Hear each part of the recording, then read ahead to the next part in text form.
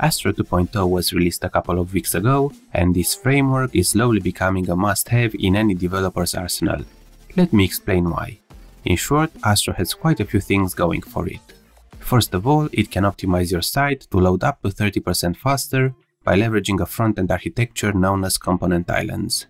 This term refers to an interactive UI component on an otherwise static HTML page.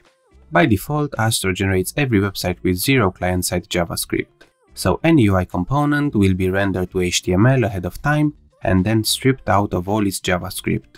This keeps every site fast by default, and the Astro team promises that the JavaScript shipped to the browser can decrease dramatically. However, when interactivity is needed, you can clearly define such components as interactive islands, and Astro will hydrate that part of your web page for you. If you want to find out more about rendering strategies and performance, you can check out the video I linked into the top right corner. The next big advantage of Astro is its support for a wide range of UI tools. So no more framework wars or endless debates about the best UI approach. You and your team have the liberty to add any of the following libraries in your project by simply running Astro add. Of course, with great flexibility comes great responsibility, so use this with caution. You don't want to end up maintaining a project where you are using Vue, React, Svelte, and Alpine just because you can. The third big advantage has less to do with the day-to-day work, but it still solves a major headache: deployments and running in production. If you never had to worry about such things, consider yourself lucky.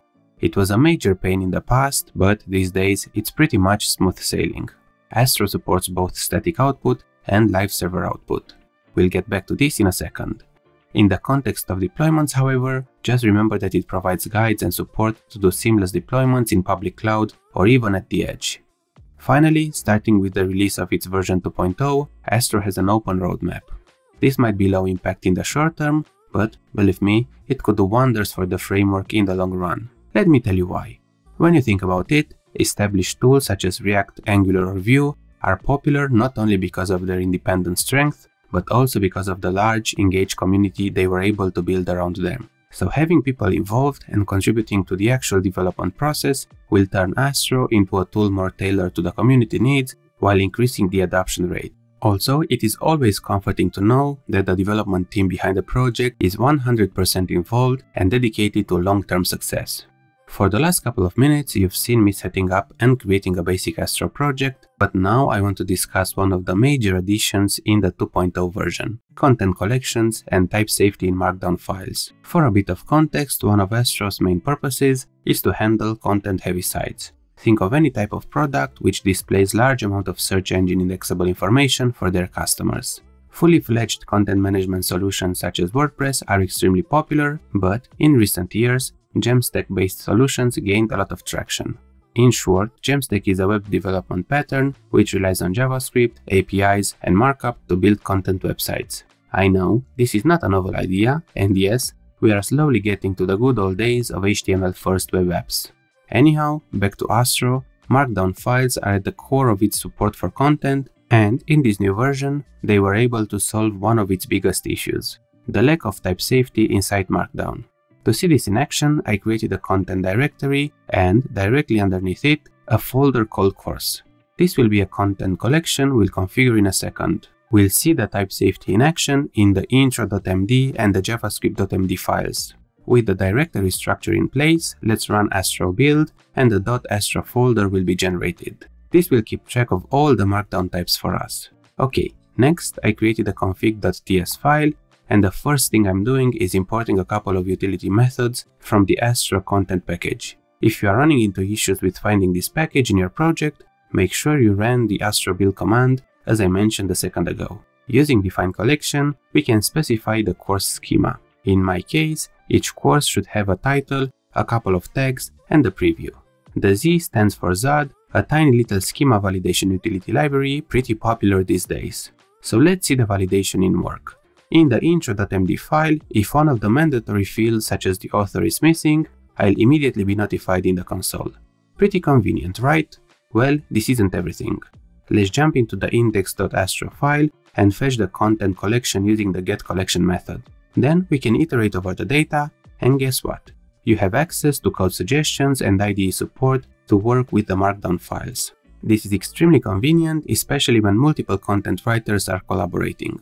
A strict context structure is imposed right now, and any potential issues regarding undefined content are caught at build time. In order to showcase another great feature in the new Astro release, let's continue with the content implementation and create a page which can display the Markdown content based on the file's unique identifier. Before moving forward, however, I'd like to take a moment and ask you to like this video and subscribe to the channel if you want to stay up to date with various topics in the dev world.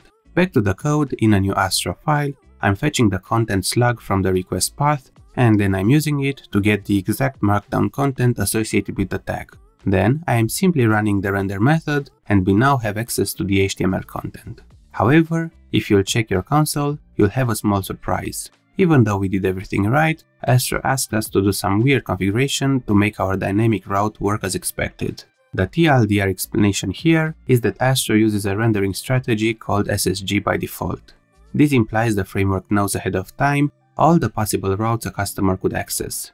In such situations, Astro will be able to generate all the content at build time and, in production, simply serve that pre-rendered content to your clients with minimal effort and, in this way, achieve the best possible performance. In our case, since the slug is the dynamic part of our route, we should export a getStaticPath method which registers all existing slugs in our collection. With this small adjustment, Astro will be able to iterate over the content and create all the necessary rendered pages ahead of time as planned. An alternative prior to the 2.0 version was to switch the framework's rendering process from SSG to server-side rendering, or in short SSR. In such scenarios, every time the customer accesses a page, the content is analyzed and rendered in real time on the server and then sent as a response. Clearly, this is a big advantage flexibility-wise, but you are losing some of the performance and efficiency of SSG. Before the 2.0 version, you are not able to mix together these two strategies. However, moving forward, you can have your cookie and eat it too. Because of hybrid rendering, you can enjoy the flexibility of SSR and, with a simple pre-render export, mark various pages for pre-rendering at build time and gain the performance as well. You'll find other small additions worth looking into in the 2.0 release, and I believe Astro is slowly becoming an established solution for real day-to-day problems. Let me know in the comments what is your opinion about Astro, and until next time, thank you for watching.